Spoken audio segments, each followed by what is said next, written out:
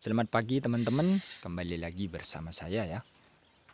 Di video kali ini saya akan melihat perkembangan burung punai yang saya miliki. Di sini saya selalu pajang di pohon ceri ya.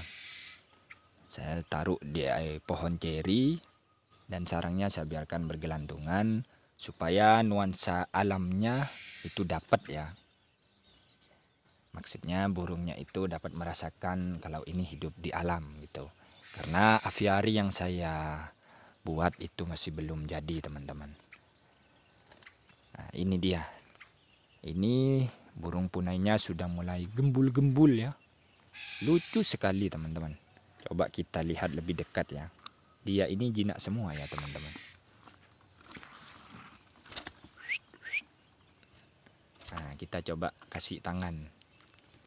Dia mulai mematok-matok ya. Hei, sini main. Nah, itu dia teman-teman. Dia sangat berani sekali ya. Karena yang ini saya meliharanya dari bocil ya.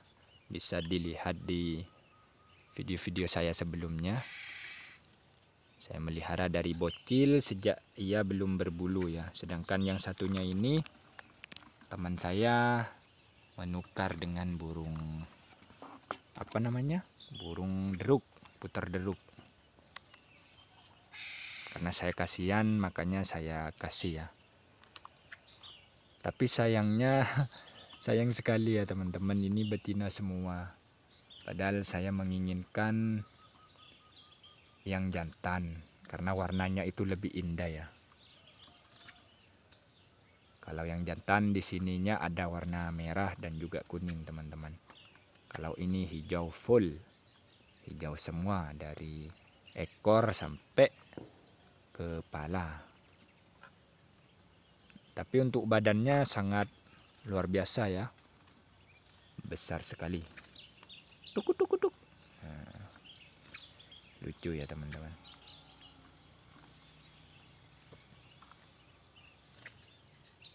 Oke, itu saja. Selamat pagi burung punai.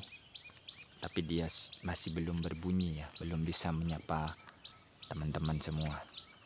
Nanti saya akan pisah burung ini supaya burungnya cepat berbunyi ya. Oke, terima kasih karena telah menonton video ini. Sampai ketemu lagi di video berikutnya.